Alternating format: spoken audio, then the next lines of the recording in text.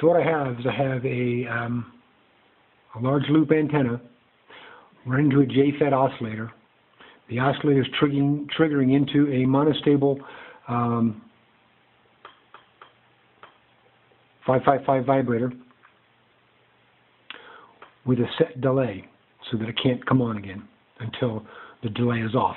So here's the on time, the delay, back onto the on time, the delay, back onto the on time. Now what that does is it turns on a power set which fires a field from an accompanying loop next to my large antenna, which is connected to the JFET. So this is an air core transformer with air core coupling magnetic field feedback, a new type of induction, or a different type of induction. What I've done is I've taken and I have another coil, which is the feedback coil, and it runs to two amplifiers, a two-stage amplification system. So basically, the large multi-turn loop antenna triggers the JFET, which triggers the oscillations, which is running at 6 megahertz. That in turn goes back and triggers the monostable, which is running at about 6 megahertz. I'm sorry, 6 kilohertz. The number SM mentioned. Fires, turns it on, which then turns on a field that couples back to the main loop. The feedback antenna picks all that up and puts it out through to two audio amplifiers, which just happen to work in the 6K range, like SM said.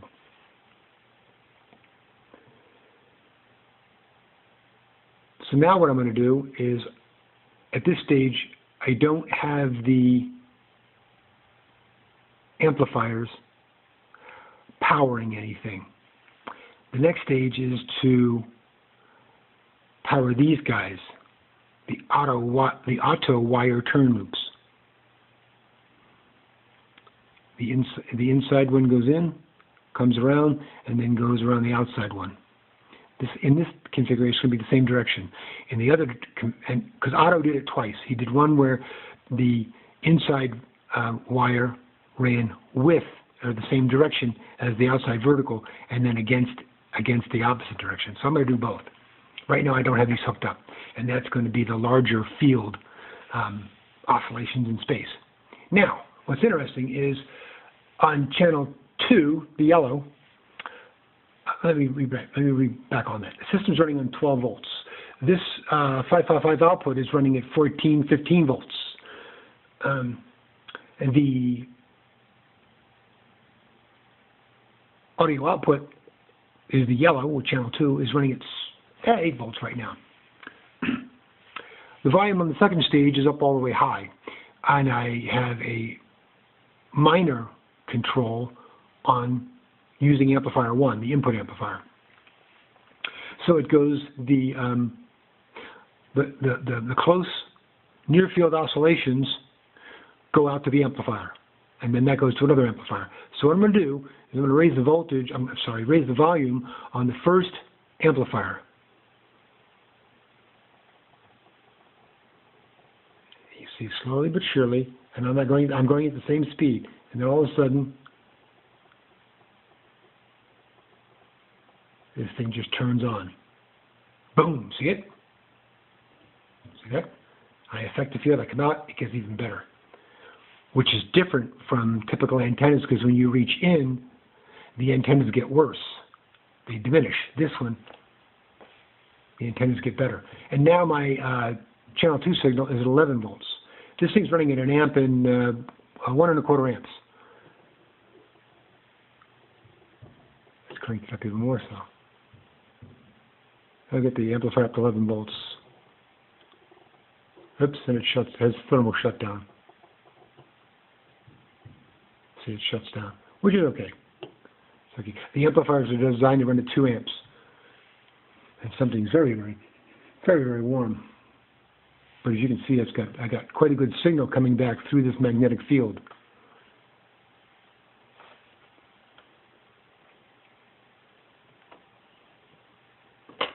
Can't touch a thing, which is what I want.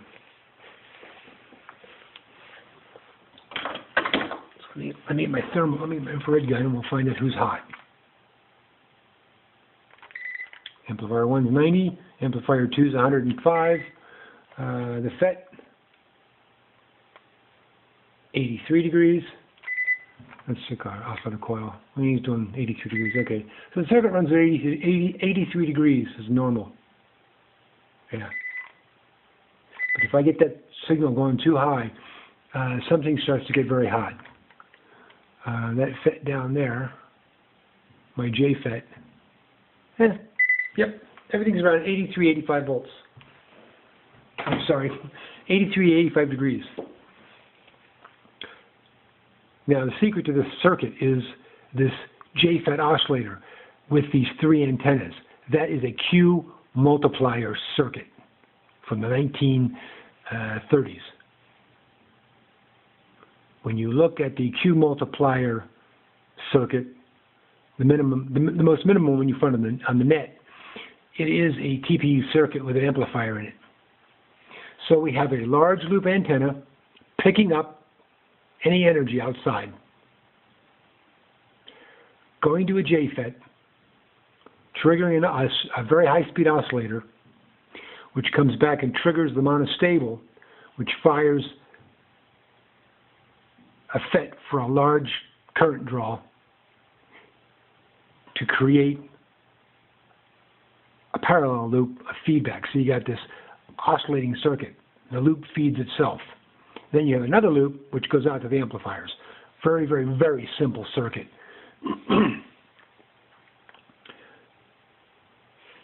I can see what SM is doing now. Oh, see, it's coming through again. See it?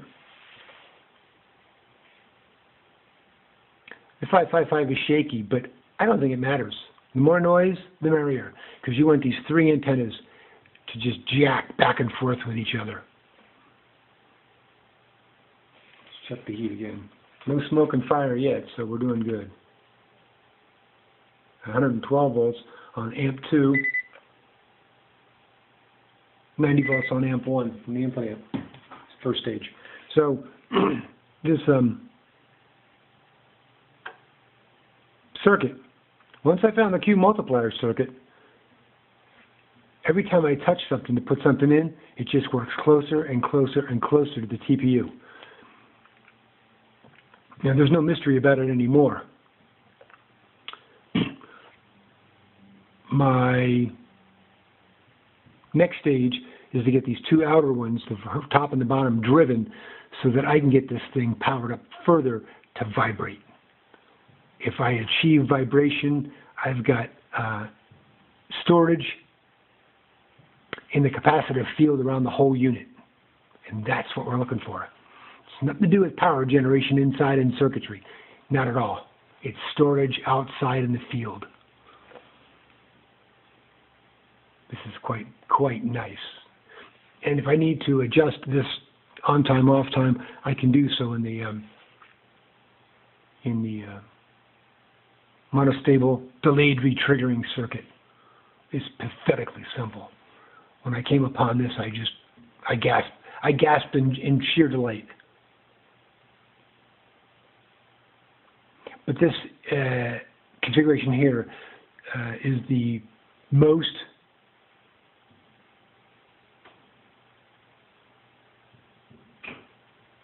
closest to what I perceived SM was doing. It's just simple circuitry. It's very, very small.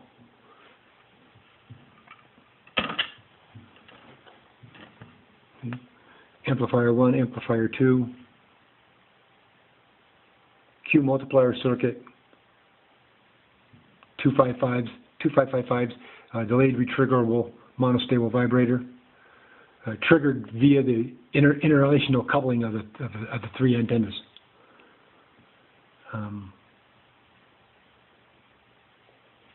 And then the beauty of this helical antenna is the E and the H field rotate as they go around.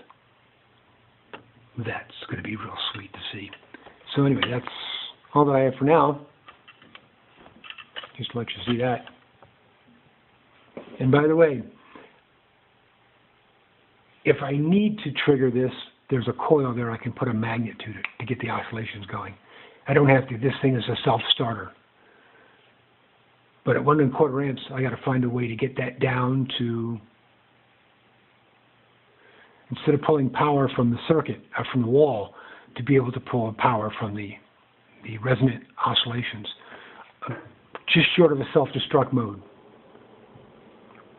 The high side of the high side bandwidth of the Q of this antenna allows for domain precession with all of them aligned, with all of the domains aligned. Normally the domains are all over the place, you get precession, and you can excite that precession, but they all stay within their own axes. At the high side of the Q, right there, you can get all the domains to parallel and then all precess together, like tuning forks, and that's what we're trying to achieve. So the two areas that I have left next are to power up these external top and bottom horizontal verticals, and then to get the operation of the Q multiplier in the HSB of the Q part of the operation. That's all.